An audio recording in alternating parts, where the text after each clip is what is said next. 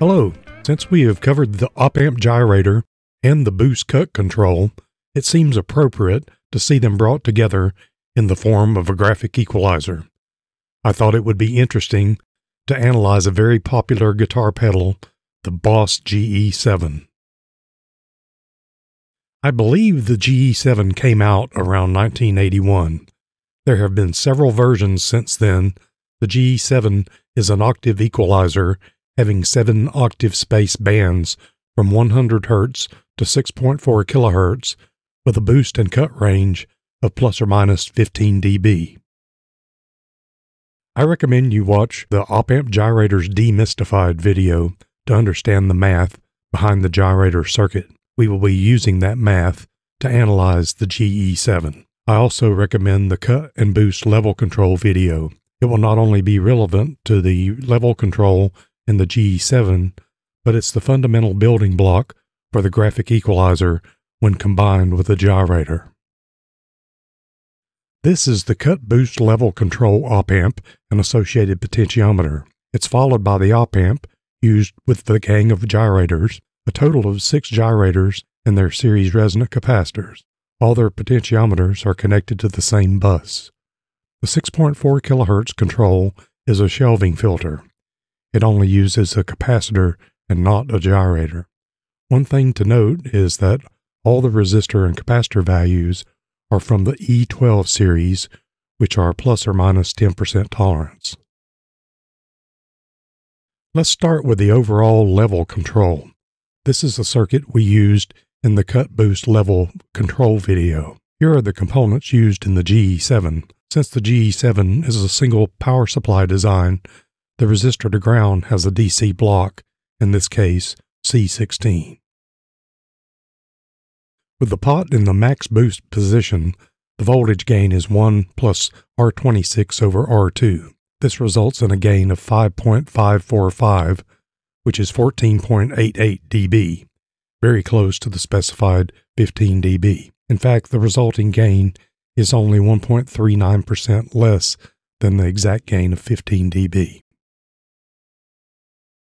As explained in the cut boost level control video, the bandpass band reject filter can be made by replacing RS with a series capacitor and the gyrator as the simulated inductor, which contains a series resistor RS to adjust the Q of the filter.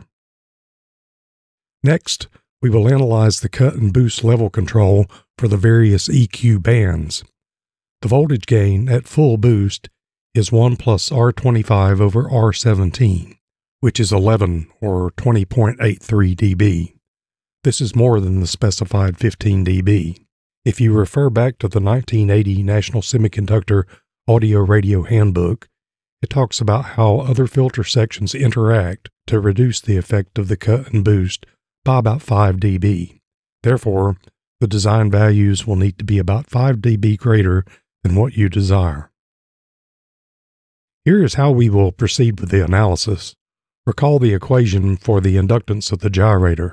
Since we know the component values from the schematic, we can calculate the inductance of the gyrator. We can use that inductance to calculate the resonant frequency of the gyrator-capacitor pair.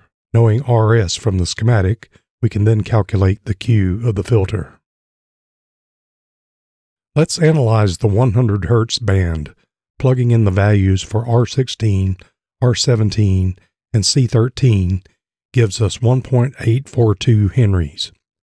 Plugging in the value of C10 gives us a resonant frequency of 95.75 Hz. Then knowing the series resistor is R17 at 330 ohms yields a Q of 3.36. I used a spreadsheet to analyze all the bands, inputting the relevant resistor and capacitor values. Notice the percent difference between the calculated center frequencies and the nominal center frequencies are within a few percent, but the most interesting thing is a significant variation in Q across the bands. You would think the Q would be the same for each band. This chart shows the variation, with the Q at 800 Hz being 4.06 and the Q at 1600 is down at 3.11. It seems prudent to test the Q to see how it correlates with the calculations. The problem is the bands interact with their adjacent bands, and the Q of each gyrator cannot be measured when connected to the others.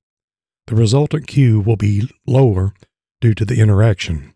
However, the measured aberration should somewhat correlate with the calculated values. Here's my test setup. I'm using an audio sweep generator app on an iPhone with a sweep time of 10 seconds. The signal is routed through the GE-7 and its output is connected to an iPad with a fast Fourier transform app. The FFT app has a peak hold feature to record the spectrum across the sweep. These apps are not very precise and do not have the greatest flatness across the band, but they will suffice for making Q measurements. Here's a sweep test for the 200 Hz band. The 200 Hz slider is on max boost while the others are centered. The cursors can be used to find the frequencies at the -3 dB points, and then the Q can be calculated from that.